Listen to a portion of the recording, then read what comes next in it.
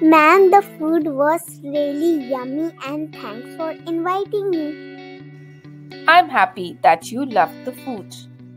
And I really enjoy your company. So it was my pleasure to invite you. But ma'am, I want to ask you a question. Where does the food goes after we eat it? Well, the food goes into the stomach and there the process of digestion occurs. So, the food enters your stomach and there it is digested.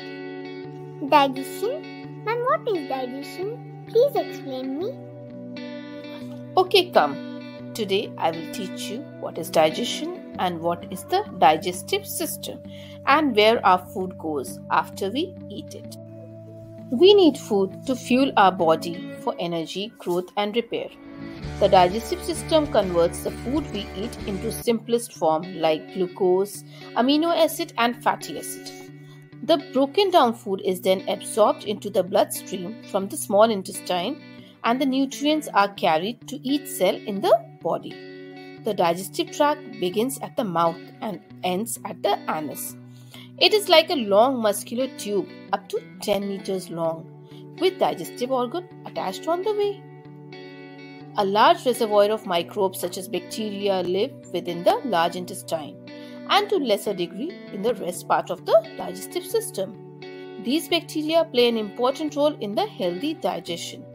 The exact type of bacteria are particular to each person. The factors that influence the type of bacteria is the environment in which the person lives, the health condition and the type of medication the person receives. Now the first part of the digestive system is the mouth. Digestion begins in the mouth.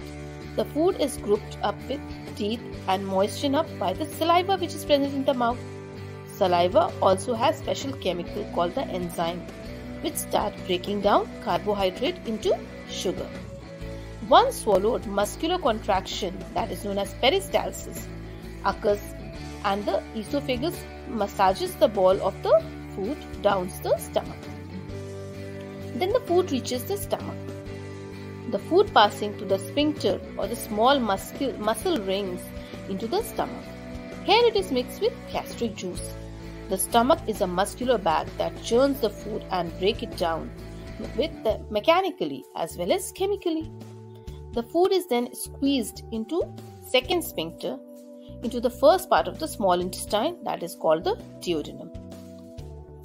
Once the food reaches the small intestine, it is mixed with the more digestive enzymes from the pancreas and the bile from the liver. Food is then squeezed into the lower part of the small intestine called the jejunum and the ileum. Nutrients are absorbed from the ileum with the lined with million finger-like projection called the villi. And then from the small intestine, the food reaches the large intestine. Once all the nutrients are absorbed, the waste is removed into the large intestine or bowel.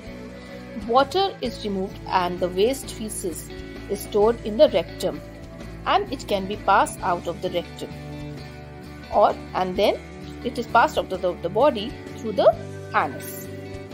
So this is how the mechanism of digestion of food occurs, starting from mouth and ending to the anus.